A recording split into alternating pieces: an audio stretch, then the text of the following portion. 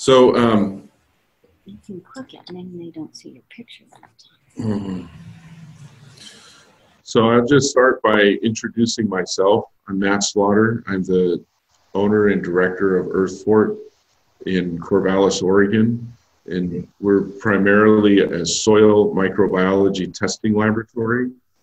And I've been working with soil microbiology since about 2003, working with the lab. I've had the pleasure of traveling to many, many places in the world, helping people fix their soils for many different reasons, usually in an agricultural setting. So the devastation of these fires is unique in their character of how they've affected the soil. So hopefully we'll cover some of that and look at some different strategies for helping to fix those problems that the fires created. I think the idea is I'm just going to talk. Hopefully it'll only take about 45 minutes to get through the presentation, and then we'll have a lot of time for some questions and answers at the end. We'll set up the chat and you guys can unmute yourselves or whatnot, and we can try and get questions answered at the end. So I do recommend that you maybe take notes as we go so that you'll know the questions. And there'll also be contact information. You can get a hold of me directly afterwards as well if you have other questions. So with that, I don't have much else to say about myself, so I'm just going to keep going. And the concepts that we're going to be talking about is, really how do we restore a system or an ecology, a soil, to a state of health and function after, a fairly major thing.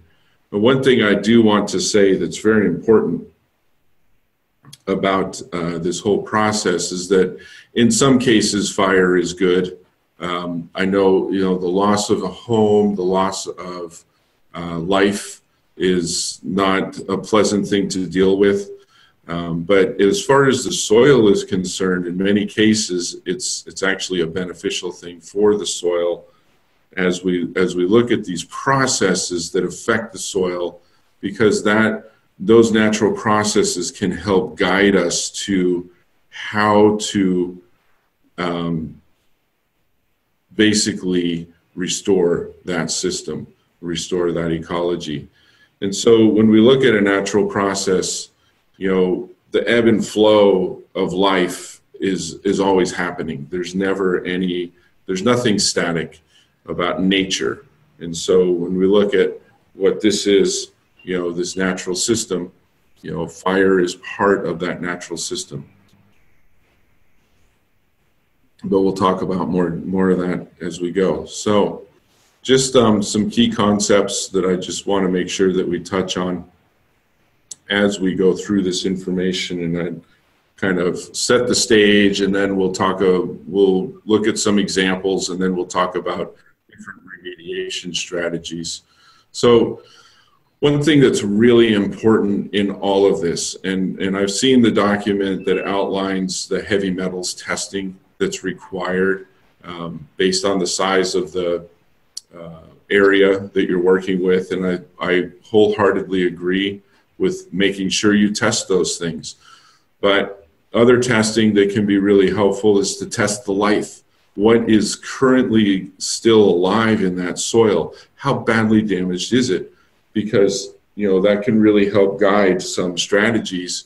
In some areas, it may be very, very damaged, and in other areas, it may be very superficial. So not only knowing the heavy metals, but also the life, the biology, and then also nutrient, like almost more like a standard agriculture or even a plant available nutrient test can also help guide the process of restoring these soils, because, we might have to think about, is there some fertility requirements? We know a lot of the organic matter was destroyed. we know a lot of the life in the soil was put out of balance. So the other key principle, and this ties into the testing, trying things to fix the problem is great, but if you can't test it, if you cannot monitor and determine whether or not a particular strategy or a particular approach is working, then it's probably not completely useful to try and do it. Because I know part of the goal in all of this is to find strategies that people can duplicate. And if you can't monitor it somehow and keep track of what was done and what the outcome was in some meaningful way, then it's impossible to replicate. It's impossible to communicate that success to somebody else if you don't have that information. So, it's important to keep that in mind. You may try things, but if they, and you may be successful in some areas, and that may be all you can say is that, I tried this thing and something positive happened, and that's one way to monitor it. So it's just important to keep in mind. Also, while you're working on the individual pieces of your project, you're looking at your property, you're looking at different pastures, you're looking at different areas that are trying to be restored, working with different types of plants and things. Keep the whole system and the whole process in mind while you're working on those parts. Because sometimes, you might come up with a strategy to fix one area and you forget about some other section, and there may be, as they say, downstream consequences. So it's just more of a mindset to just kind of keep the whole property and the whole perspective in mind while you're working on the parts. And this one's really important. Life first. This is all about life in the soil, restoring the life to the plants, restoring the life to your personal ecosystem and also to the regional ecosystem that you're working with. It's all about life. So everything has to be focused on restoring the life in that area. Anything else is kind of secondary. So even the heavy metals, the only thing that we're interested in is there too much that might hinder life? Or is there, if we're looking at the life itself, is there enough? Is it in balance? And the same with the fertility. Is there enough fertility to help the plants grow? So it's always about life first. And then the final principle, and I'll beat this one a lot because it's really important. Always be focused on solving problems, not just treating the symptoms. It's great to, put a Band-Aid on something. I know, there's nothing we can do about the requirements that the state has put on you for removal of topsoil. That's just the way they have decided to do it. But that's solving a symptom, and it's not actually addressing problems because they have not identified that there's actual problems. They're just telling you to remove topsoil without doing the testing. And for me personally, the way we approach things is that's backwards.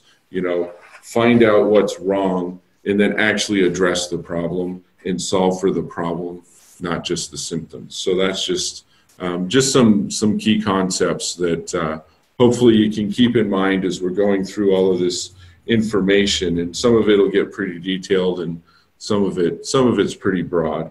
So I know you've done, a lot of you probably participated in an earlier webinar where talking about ecological succession and how that works. And so I just wanted to bring this up just to kind of reiterate that point, that, plant communities move back and forth through this idea of ecological succession.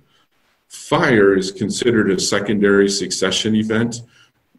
Of course, that can vary depending on the intensity of the fire. But for the most part, it's superficial to the soil. There may be some damage. Some of the plants, especially trees, a lot of trees probably don't die You know, but again, it's all about intensity. You know, some areas were pretty intense. The trees died, the roots burned down into the ground and had a tremendous impact on the whole below ground part of it. But our goal is to take you from whatever the fire damage was, and that's why testing is so important. Where are you based on succession? That's where the biology comes in. Where are you based on fertility? And where are you based on actual contaminants that may hinder that progress? So all of that testing comes in to determine how and where do you need to be on the succession chart. You know, if you're trying to restore a pine forest, you know, it's going to take a lot of fungi. And if you left nature to do it on its own, it could take a while to restore those forests. You know, but if it's grassland, pasture lands, it may not take as much work. Again, it's all dependent upon how the testing came out and how badly damaged the soils are. So, you know, I know a lot of people think that their soils have become sterilized because of the fire, but actually that may not be completely true. So, you know, in case in point is, you know, some of the, you know, not to bring up any kind of painful memories or anything, but when the fires burned in Yellowstone, you know, and I was just there this fall, some sections, and this is a long time, this is what, from the 80s or 90s, you know, when they burned, some sections of Yellowstone are still barely recovering. In other sections, you can't even tell that there was a fire went through there.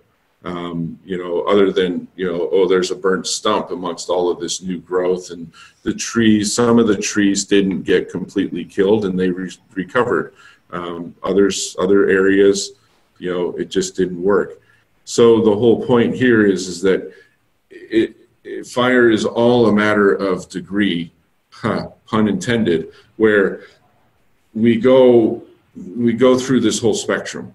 So in some cases it's bad, some cases it's not so bad, but you don't know until you get some testing to verify where you're at. Because if you just take seed or buy a bunch of pine trees and dig a hole and put it in the ground and expect them to grow after a fire, you may or may not be successful. So that's where we'll talk about some of the tools and things that you can do to help make it work. But first, I just want to talk about some other things, you know, in regards to the testing, you know, and just kind of cover that real briefly. So, you know, and also talk about the testing that we do, because I feel like if you want to be successful in restoring the soil, we focus on the life and we get the life in place. And you'll see when I review the examples of some of the work we've done, we're focusing on the life actually can solve some problems that a lot of people didn't think was possible to solve. So this is testing that we do, and we look at bacteria populations, fungal populations, and protozoa populations. We also look at nematodes, but for the sake of time, I'm not going to cover that for today. So yeah, just going to talk about some of the work we do. So just to keep moving on here, sorry, there we go. Yeah, this is going to go pretty good. So everything we do is direct microscopy. So we take a soil sample and we prepare it in the lab, we dilute it, and then we put it on a slide and we actually count the microorganisms that we find in the soil. So we're talking about a method of direct examination. You know, if you can measure it, you can manage it. That's one of the old mantras, right? That's old school stuff. We can determine the biomass and the balance of that biology, tell you how well it's functioning, and then move into different strategies to help correct it.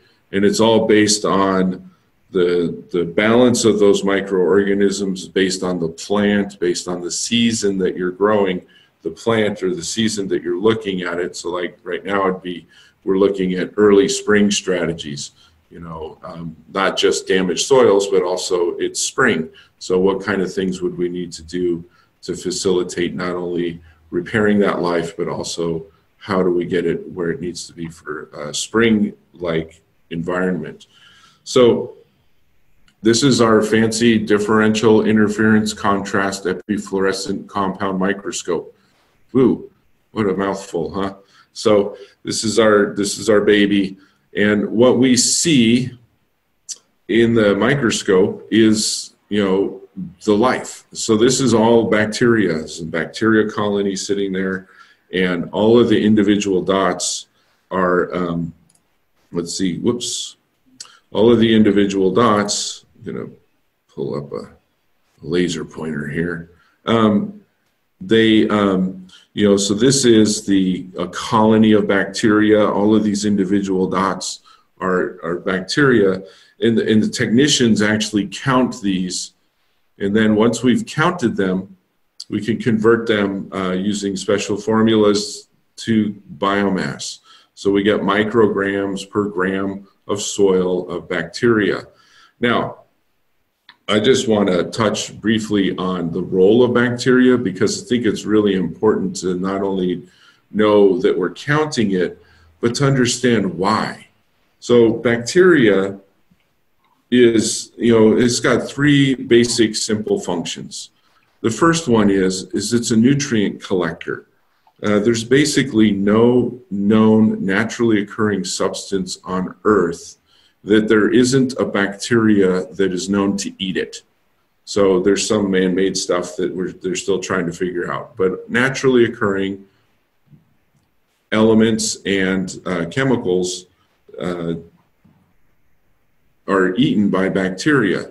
And when they do that, they eat the mineral component of the soil. They break down these different compounds. They break down organic matter, and they store those nutrients basically in their bodies as protein.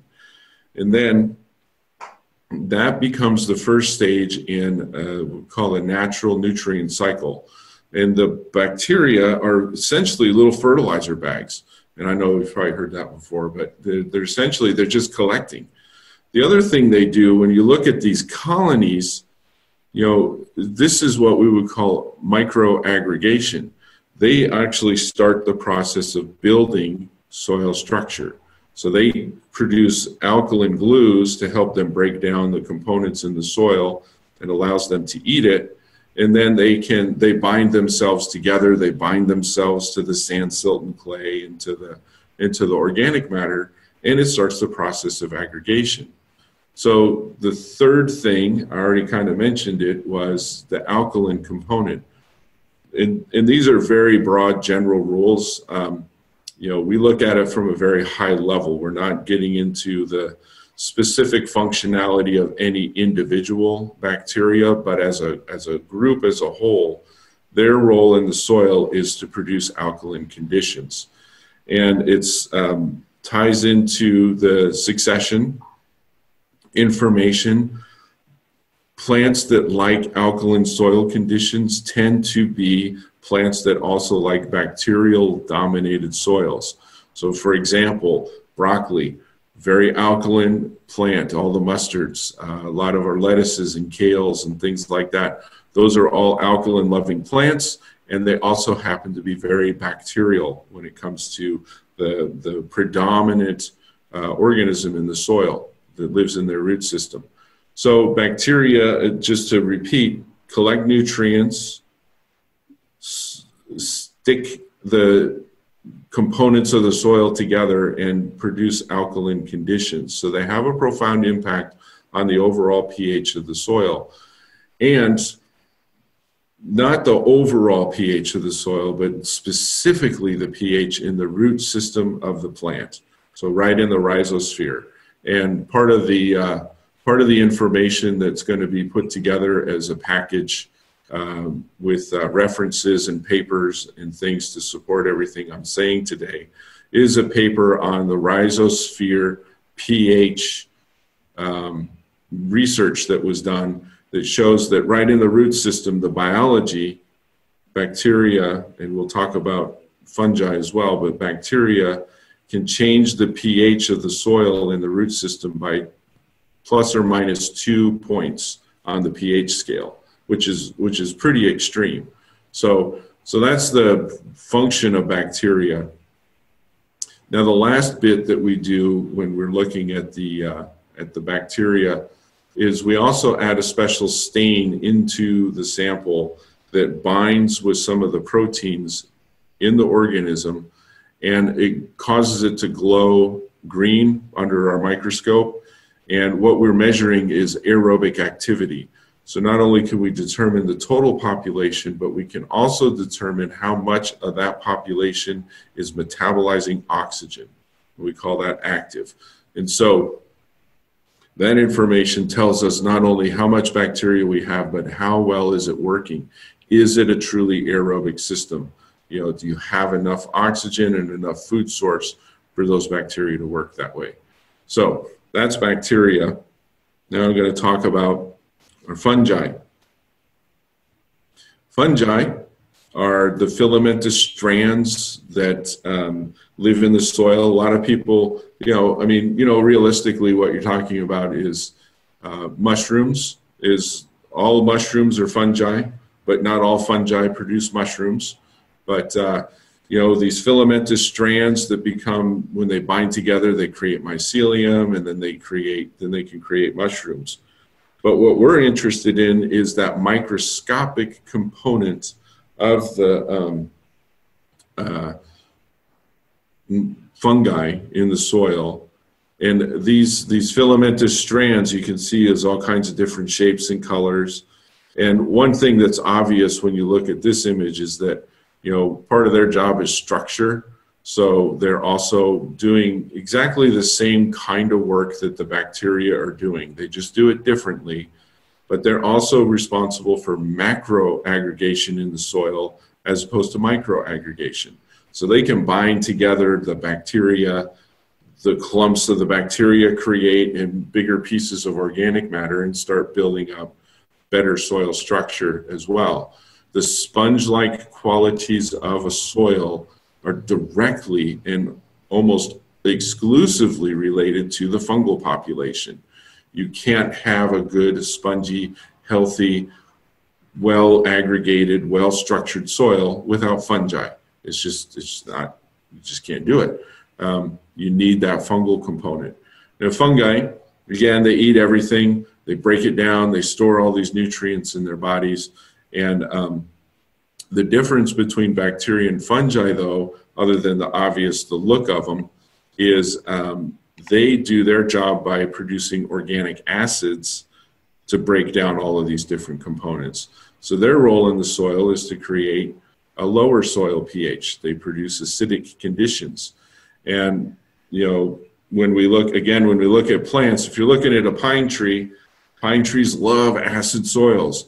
They also love fungally dominated soils. So there's a connection between bacteria and fungi balance in the soil, plant needs, and it all has to do with the nutrient cycle, right? The different nutrients are available at different pHs, different forms of nutrients.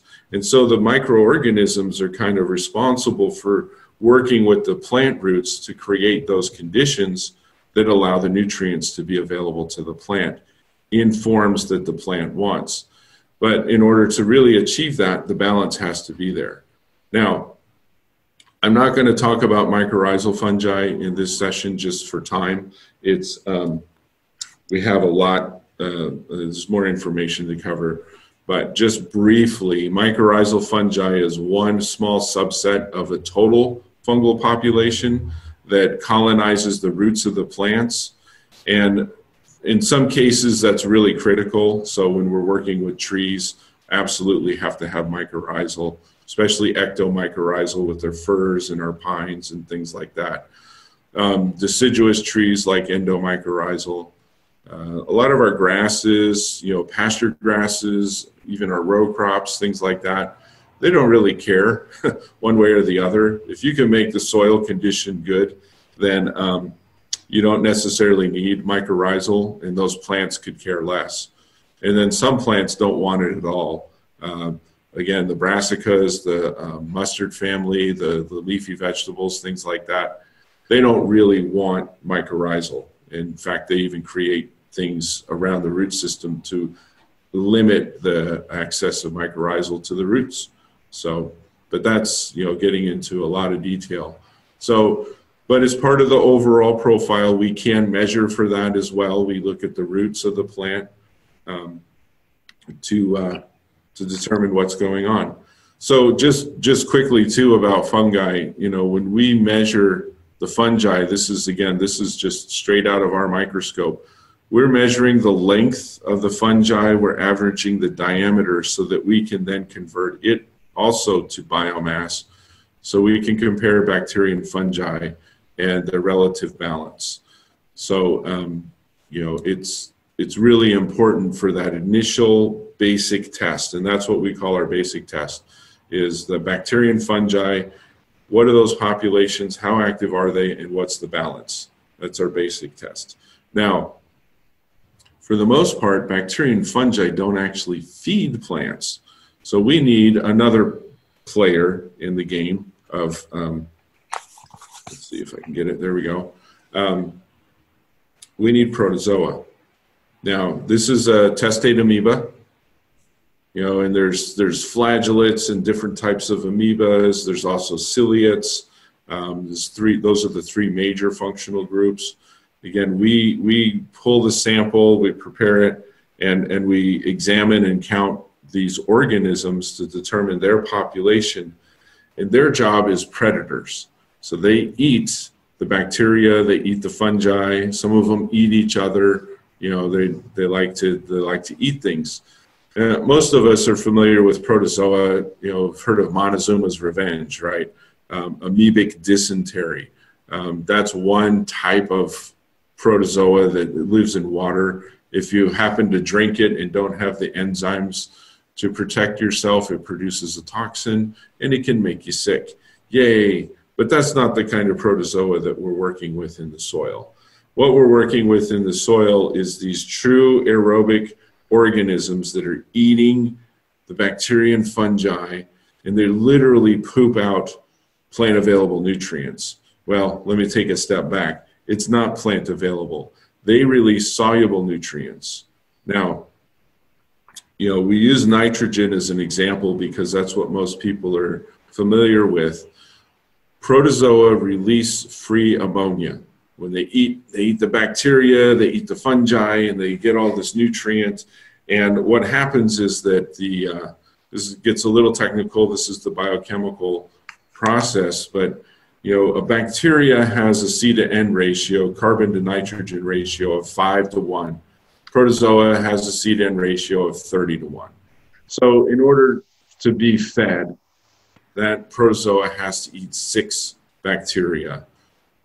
Well, he gets his 30 carbon, but now he's got 6 nitrogen. What does he do with it? Well, it becomes waste. It's just like the cows. They eat grass. They're not 100% efficient at pulling all the nutrients out of the grass, so there's some waste, and it becomes poop. Easy, right? It's the same thing at the microscopic level with these grazers as they consume. And the thing that happens is that ammonia is released by the protozoa. That's the soluble form of nitrogen. But that ammonia doesn't stay ammonia for very long. Depending on conditions in the soil, it will get converted into another form. So, and this is an oversimplification of an incredibly complex biochemical process. But the simple version is, in an alkaline soil, it gets converted into nitrate. Nitrate is a form that plants love when they're trying to push vegetative growth. In an acidic soil or slightly acidic soil, then you get ammonium created from that ammonia. And ammonium is what our plants that are producing seed, are producing fruit, producing wood. That's the form of nitrogen that those kind of plants like. You know, also has to do with C3 and C4 plants, but we won't get into that. That's a whole nother webinar.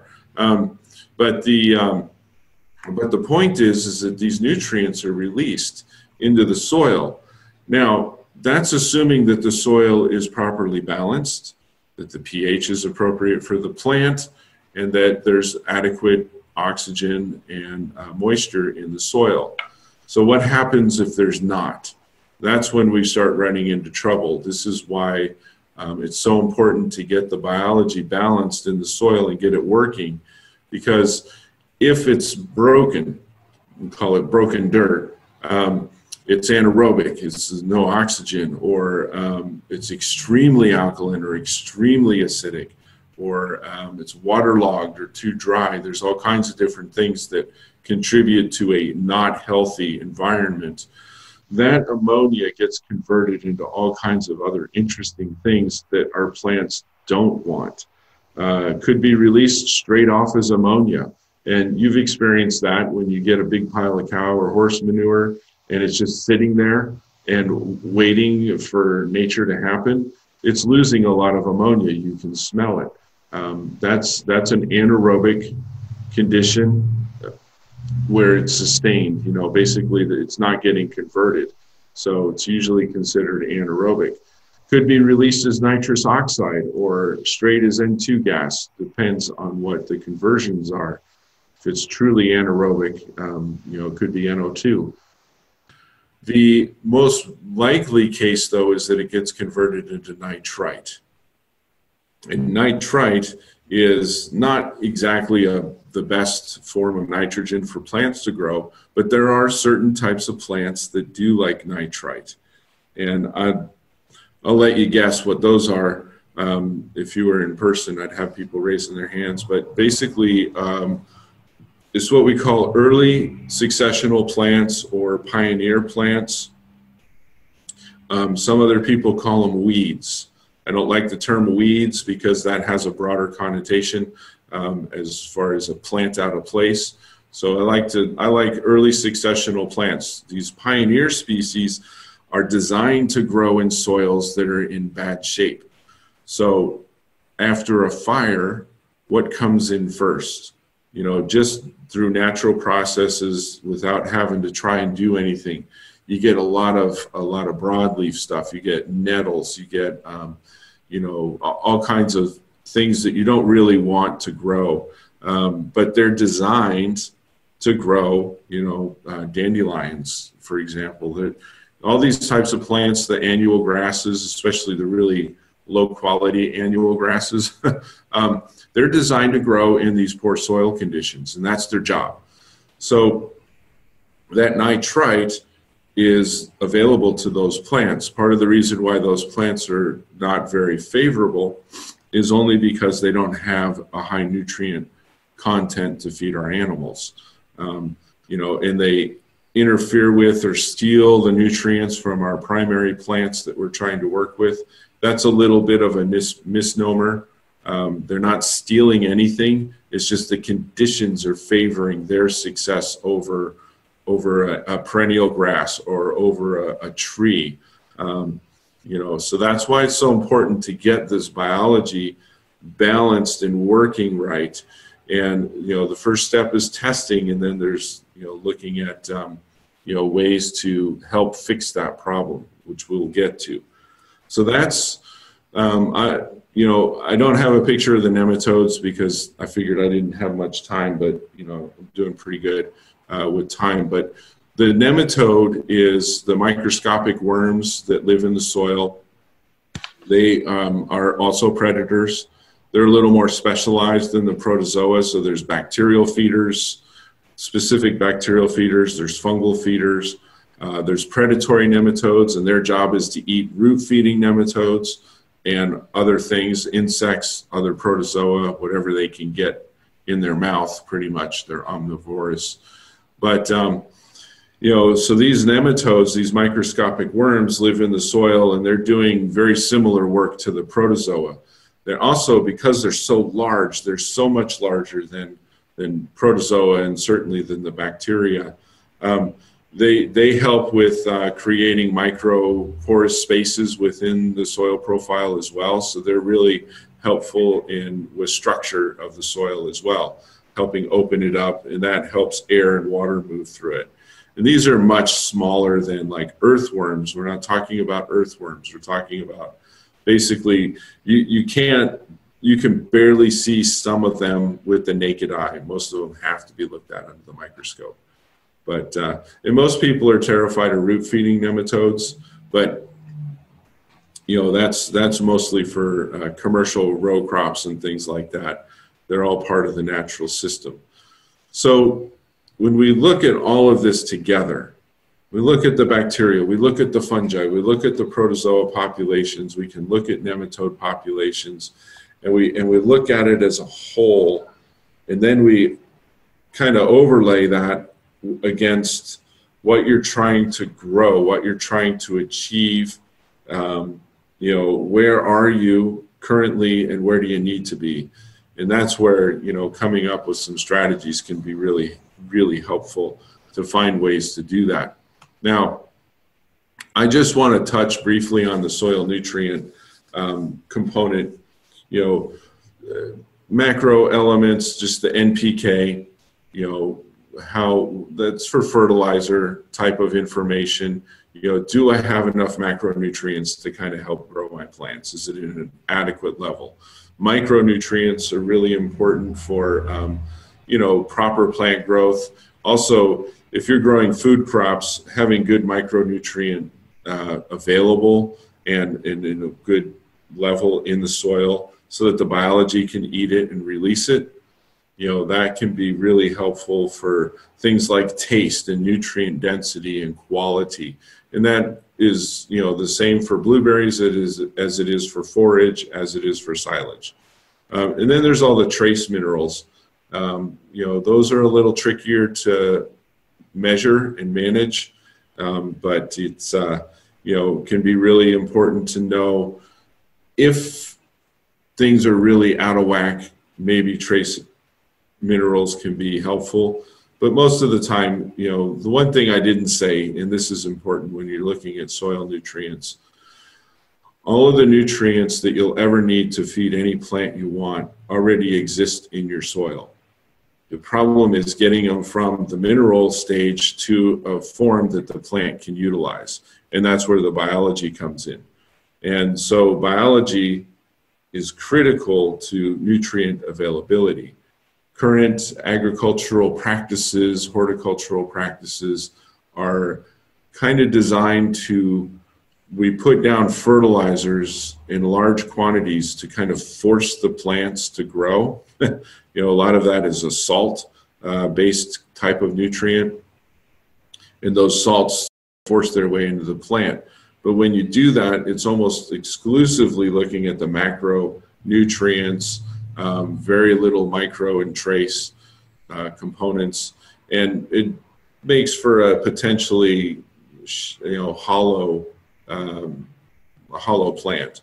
So, but if you incorporate the biology, then all of a sudden these things can, fertilizers become more efficient, and you actually start getting more of that trace and micronutrients into the plant as well. Now with heavy metals, you know, that's kind of a whole different realm of testing and requirements. You know, heavy metals are part of the system. They do have, you know, they can be very inhibitive of life if we don't manage for them. Now, I've seen, like I said, I've seen the requirements for cleanup, and I don't necessarily agree, and you'll see why when we go through some of the examples that I have. But you know, it is what it is. So you know, you got to deal with losing a lot of your topsoil. So that means you're losing a lot of organic matter, you're losing a lot of life, and any of the macro and micronutrients that had already been pulled out of the soil by the biology will also be lost, because most of the activity of the biology is right in the top 6 inches of the soil. So if you're taking off 4 to 6 inches of soil, it's kind of rough. But fortunately, it's not so bad. I mean, in the overall scheme of things, and we certainly have ways of compensating for that loss.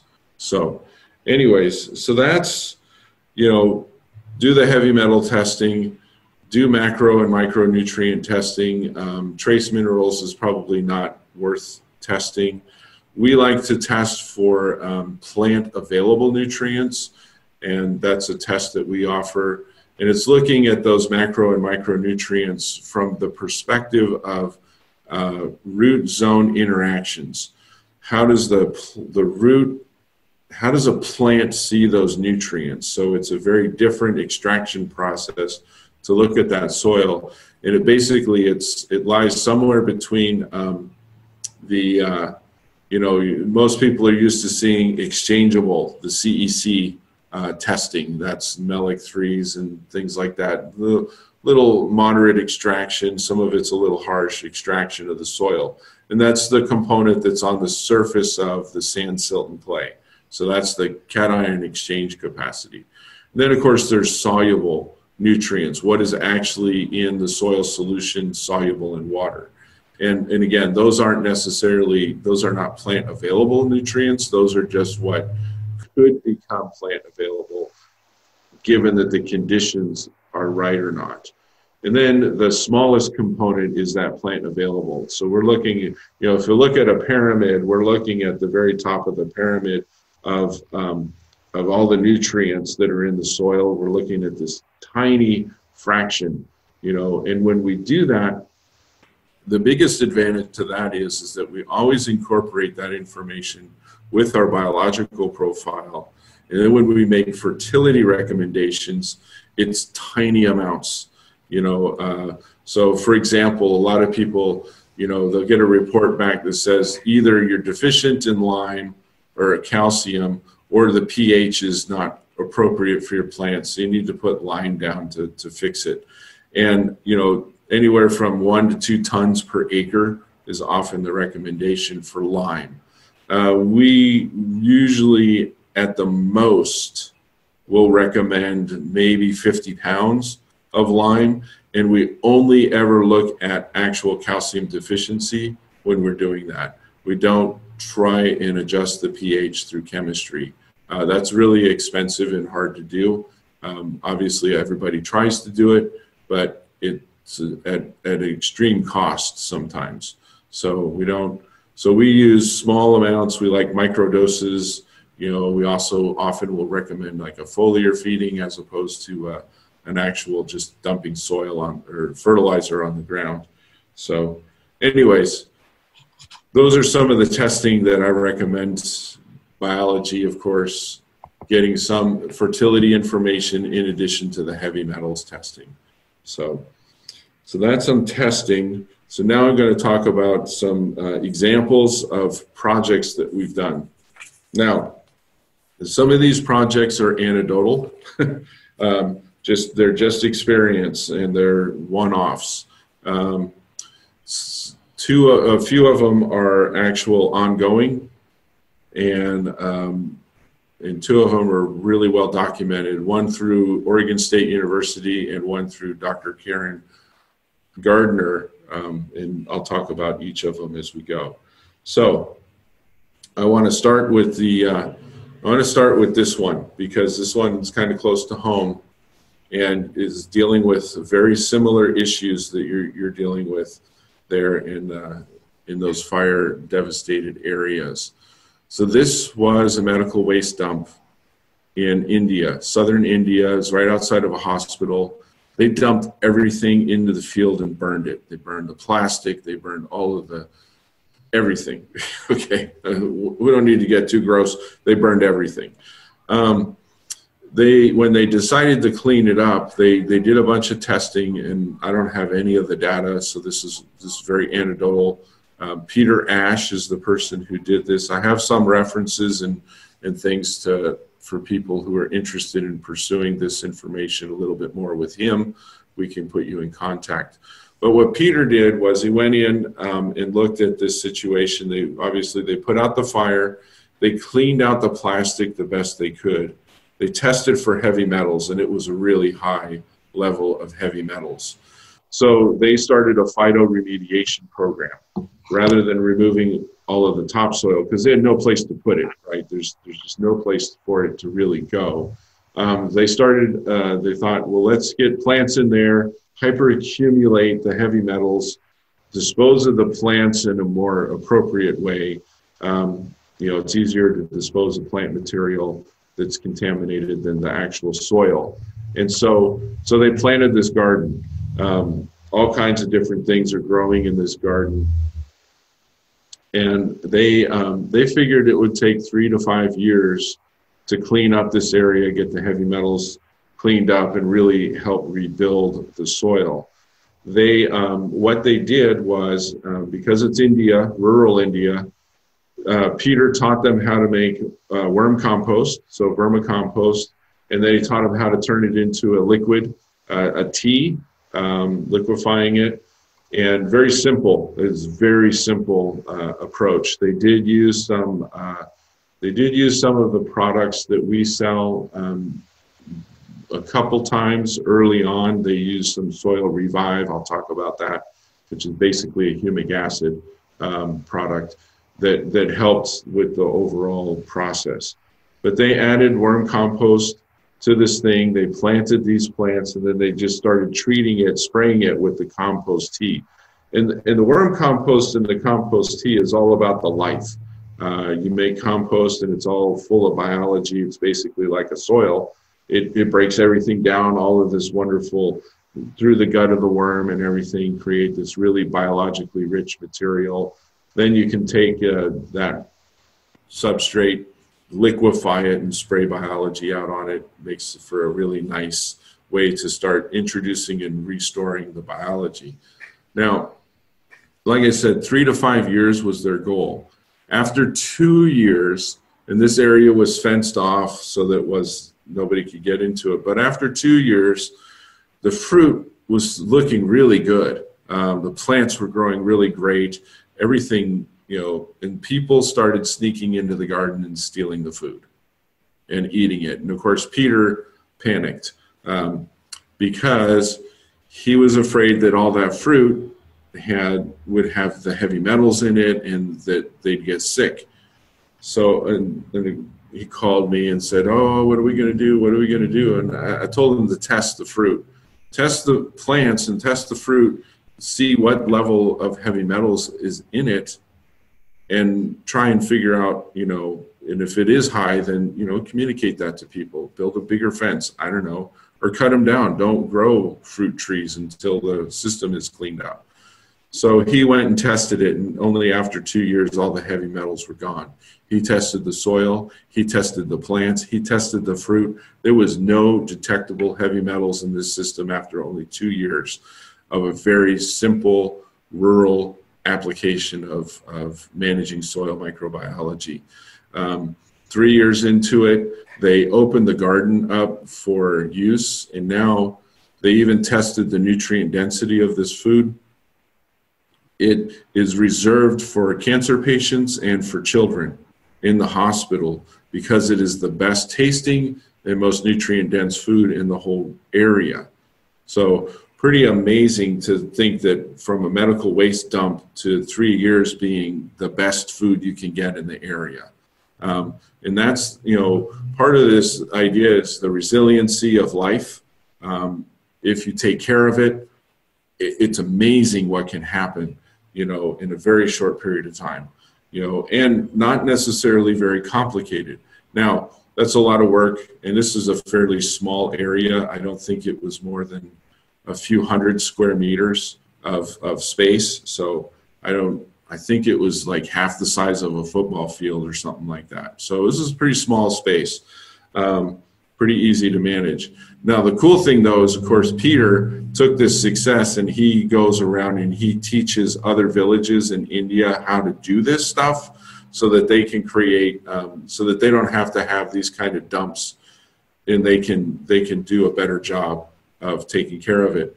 And so they're properly managing the plastic, and they have a much smaller burn pile for only the things that need to be burned, and it's a much more controlled kind of a setting.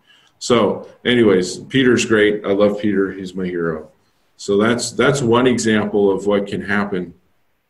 And again, this is anecdotal. It's not documented. There was no research paper written on this. I've seen the results of the testing. Peter has shared that with me, but this was been a while, and I don't think I have those anymore. We'd have to contact Peter and see if he still has that info. But pretty good stuff. So that's just one example. Now, here's another example. This is a little closer to home. So Vashon Island is in the Puget Sound region of Washington, just outside of Seattle. And this island and a whole section of that area was downwind from an old smelting plant. And all of the waste and smog and everything coming downwind from the smelting plant contaminated their soils with arsenic and high levels of arsenic. Now, in the residential areas, the state went in and basically cleaned 3 feet of soil out around every single house on the island and replaced it with new topsoil. Basically got rid of the arsenic that way. But in the forested areas, they just left it alone and they didn't do anything with it. So Dr. Gardner, Karen, she contacted us and said, well, I want to see if we can do a simple way to clean up the arsenic in the forest without, having to go in and remove it, because we're worried that it's just going to keep creeping back into our residential areas. So she picked an acre of forest and tested it in the fall for the micrograms per gram of arsenic in the soil. And so you can see those two. The control was 57, the treated was 82. That was the starting point. She put down 1 gallon and a pound of Revive twice during the winter. It's very wet up there. They don't actually get much snow. So she was able to apply it once, I think, in October, and then another time in, I think it was probably April, and she put down another application. And then in June, she measured the levels again. In the control, it actually went up where we didn't treat it. And where we did treat it, it went down. So a very interesting phenomena is occurring there. And there's some really fascinating things about arsenic, but I won't get into that. So it's a 17.5% reduction in the treated area. Dr. Gardner is a retired database professor. She taught computer programming at University of Washington, I think, for 30 years and retired. So her PhD is in computer science, but she knows how to write. I have the paper that she wrote up and submitted to the state of Washington and said, look what we were able to do in this very simple way. And, King County basically said, that's nice. And they did nothing with it. But that's okay. I have the paper, and that's part of the package, so you guys can read through all of the research that she found on arsenic in the environment, and then also discussing the actual measurements and what she did and all that. So it's not peer reviewed or anything, but it's a nice paper, and it has some really cool references in it as well. So this was a simple one that was not really simple, but here second pretty well documented. So that's that.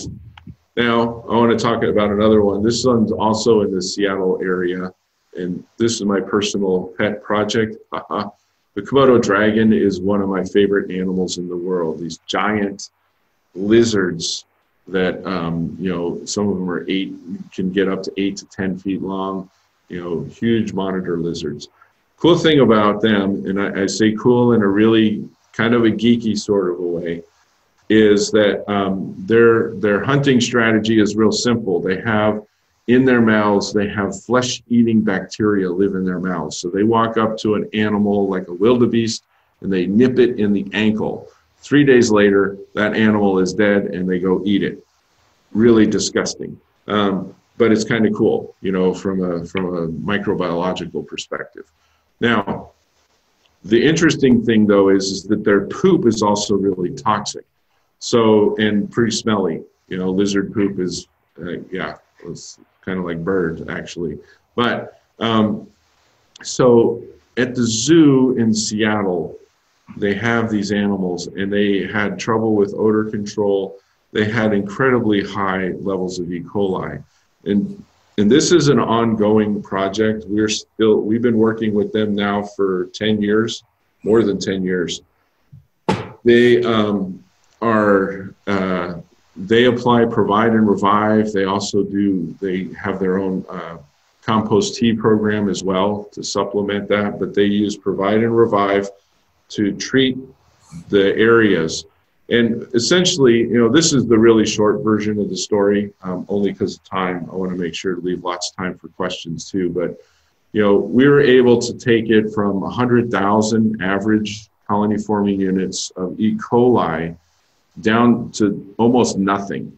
And maintaining that over the course of the last 10 years, it fluctuates, of course, you know, depending on when they test it and how frequently they remember to apply the products into the exhibit.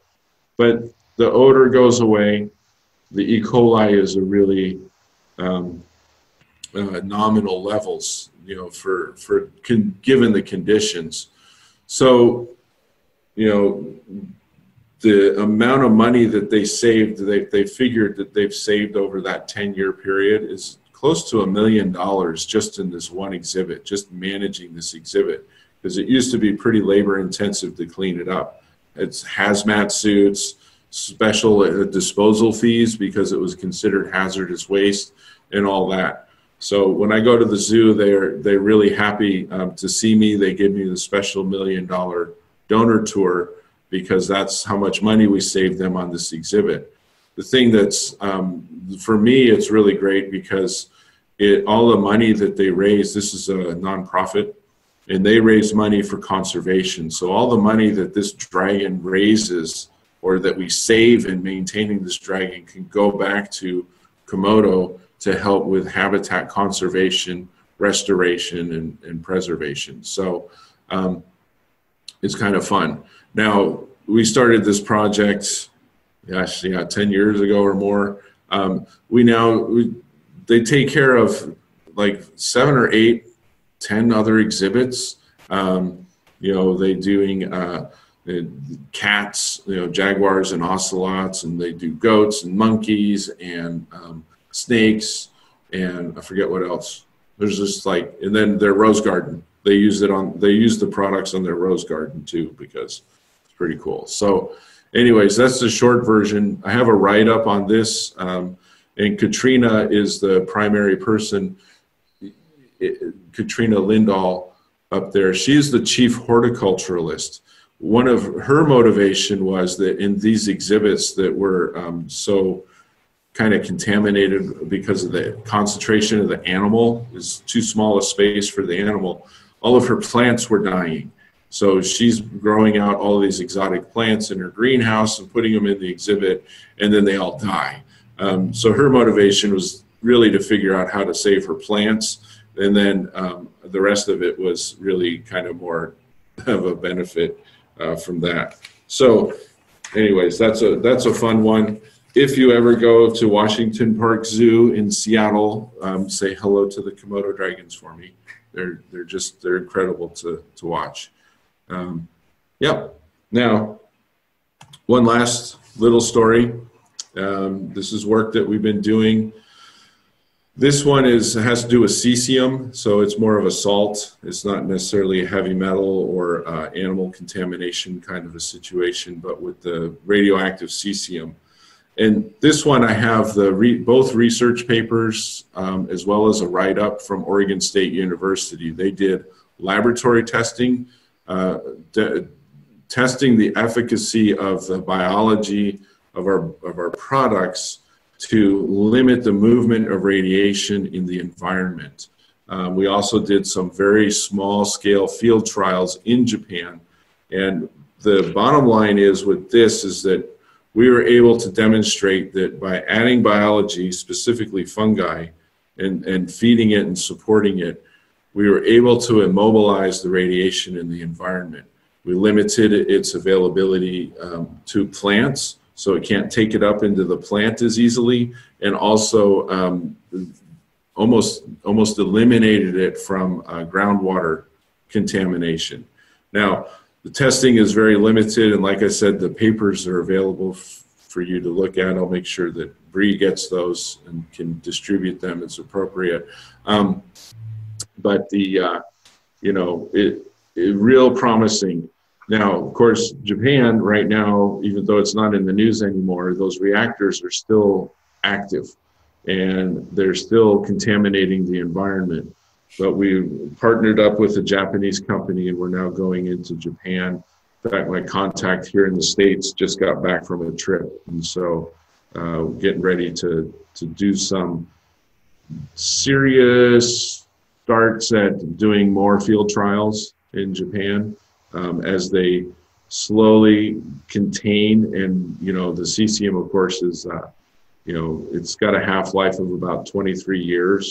So I think one of the things that they're trying to do is drag their toes long enough for it to not be a problem anymore, which is kind of sad because it's a big area.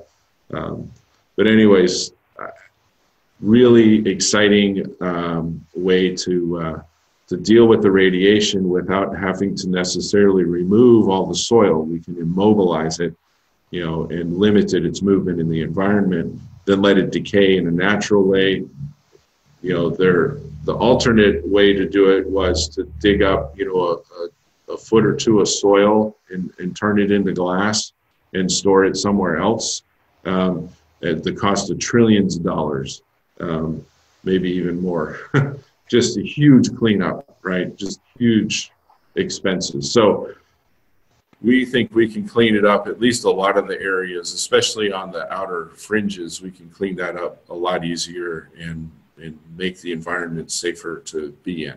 So anyways, I'm going to now step into talking about a little bit more about the products that I mentioned because, you know, I didn't really talk about them. I just mentioned that we used them. So I'm just going to real quickly talk about our products. Soil Provide is a biological inoculum. It's stable bacteria and fungal components that can be added into a system to help bring back some biology into a system that may be damaged, introduce some diversity, and help kickstart the program with some biology, especially if it's really out of balance or if there's indications that the diversity has been damaged. Then the Soil Revive, which is a critical piece of this as well. This is basically one product in two parts. Soil Revive is the food. It's got the humic acid, kelp, complex carbohydrates, protein-based vegetable food source for the biology to eat.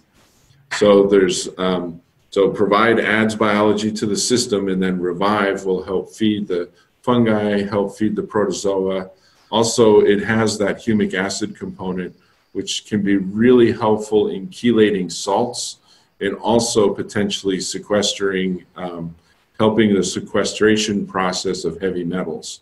So this is part of the reason why I'm not a big fan of removing the soil when we could probably fix it and sequester it and take it out of basically take it out of the environment.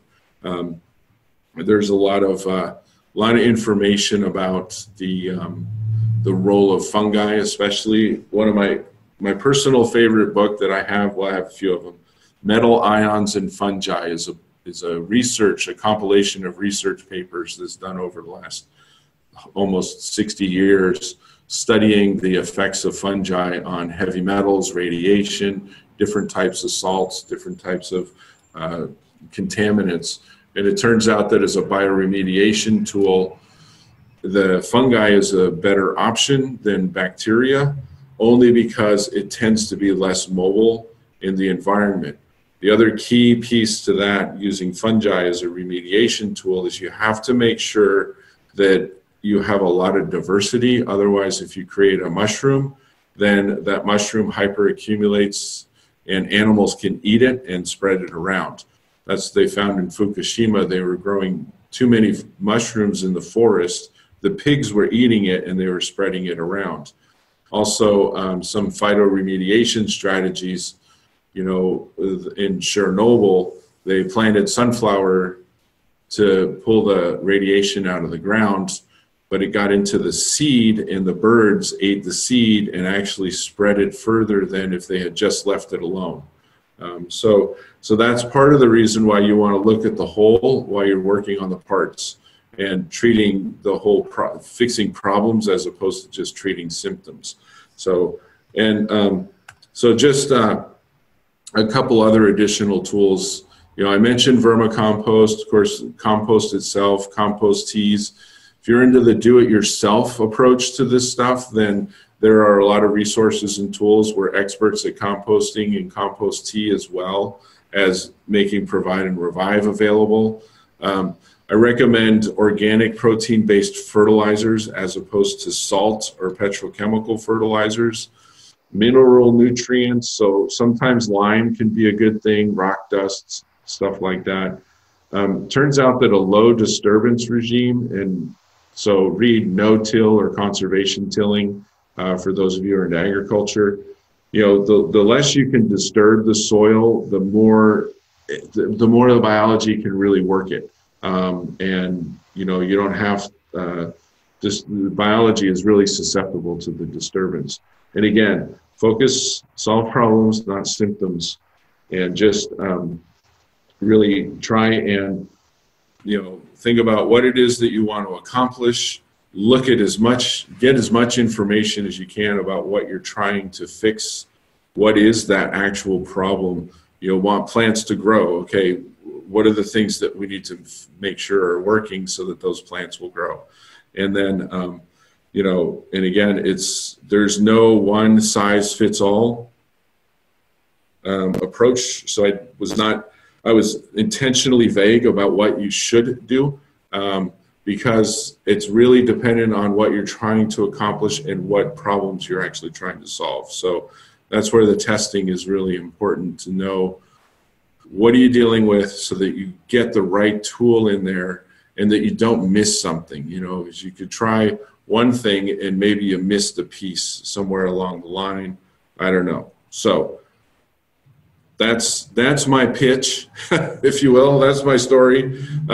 Thank you much for listening. I have no idea how well this is going to work as far as the questions. You can visit us at earthfort.com. You know, my personal email is right there, Matt@earthfort. You know, and again, the references and research papers and everything that are associated with this work that we've done is going to be made available. And I think we recorded this session as well. I'm hoping I recorded this session. So, you know, you'll be able to come back and watch it again. And yeah, so that is that. So I don't know if, let's see. Yep. So I don't know what else there is Play with it over to look at. probably the little, Matt, can you hear me? Yeah, a little bit. Let me, probably that little blue line. okay. Can you hear me now? Yeah, you're breaking up a little, but I can hear you. Okay, it might be because my internet's bad. But thank you very, very much. And yeah, I just want to say, if other people have questions, you can unmute yourself and then go ahead and ask any questions. Do you know where your mute is? Mute them. Mm-hmm.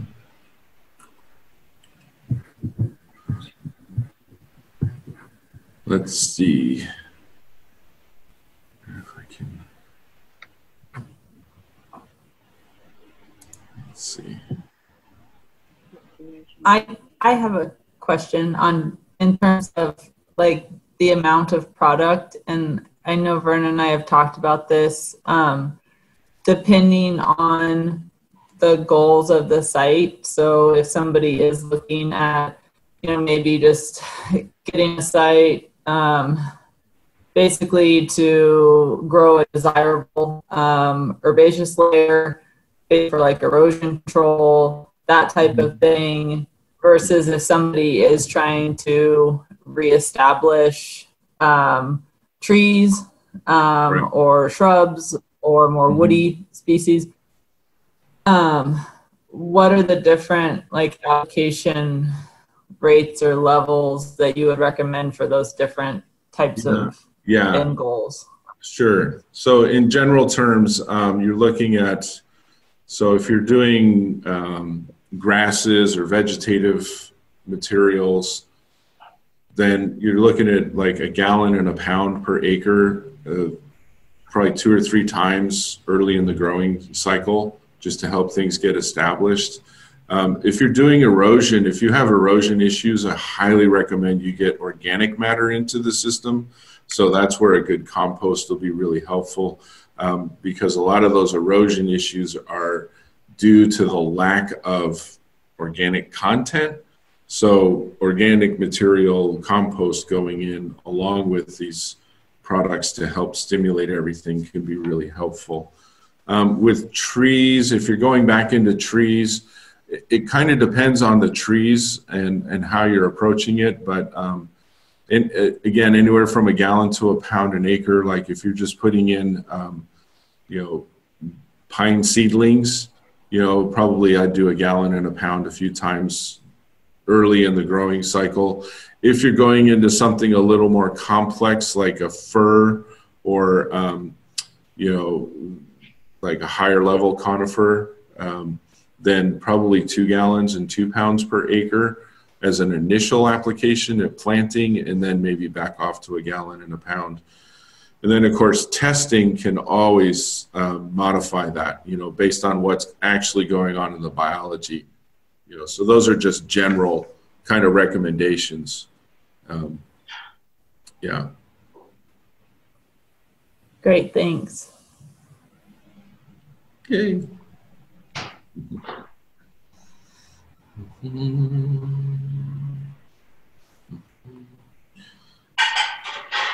Anything else?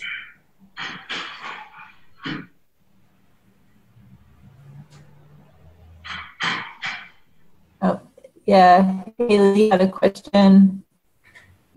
She said, is it better for trees if you're going into trees? Is it better to better to dip the roots or apply as a foliar spray? That's a really great question. So now you're getting into logistics of application. So if you're doing trees, and let's say you're using our products and then maybe you're doing some mycorrhizal spores as well, then doing a root dip can be a really great way to get everything right on the root system and plant it. And then maybe the next application would just be over the whole thing as a foliar. Could be really great way to do it. Logistics is that's the biggest challenge of the whole thing.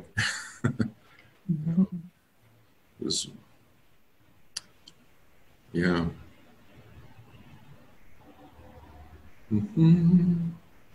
Well, must have been thorough. I want to put out to folks too, because I'm not sure who all RSVP'd, but we do have opportunity to trial some of the product that Matt has been talking about. We have some sites identified, but if people are interested, please email back to the RSVP email that was sent around, and we can talk about possibilities and just what people's interest is. Yeah. Good. Great. Well, thank you very, very much again. Yeah. And thanks to everybody for joining. And yeah, we'll keep the conversation going forward. Okay. Well, thank you again for the opportunity to speak, and good luck to all of you who are dealing with this problem. So hopefully we can help. And yeah, thanks.